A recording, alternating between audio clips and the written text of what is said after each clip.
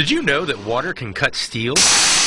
Water jets are amazing tools that are used to cut all kinds of materials. To learn more, How Stuff Works visited In Control Engineered Solutions in Atlanta, Georgia. The key to cutting metal with water is to keep the spray focused to a fine point. Water jets are able to cut because the spray is channeled through a very narrow jeweled nozzle at very high pressure. This essentially turns the water into a laser. To give you an idea of the kind of water pressure we're talking about, consider that the water pressure in your home is around 70 pounds per square inch, or PSI. A water jet, on the other hand, operates at around 60,000 PSI.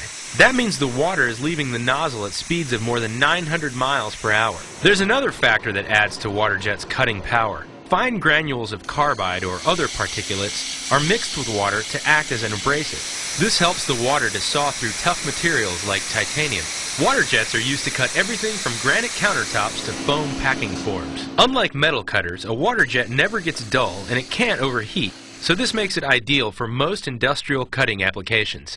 With the amazing power of water jets, you can see that the new Man of Steel has more to fear than kryptonite as he flies onto movie screens this summer.